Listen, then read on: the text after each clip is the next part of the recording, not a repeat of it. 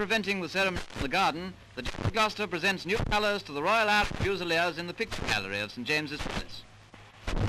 I commit these new colours to your keeping, in all confidence that you will uphold them untarnished, as in the past, as emblems of the great name and tradition of the Royal Irish Fusiliers.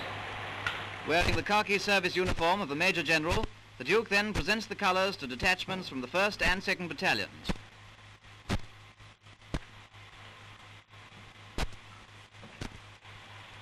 The regiment was founded as the 87th and 89th Foot in 1793, and it can point to a proud record of service culminating in the Great War, when it raised 14 battalions which fought with distinction on the Western Front, Gallipoli, Macedonia, Egypt and Palestine.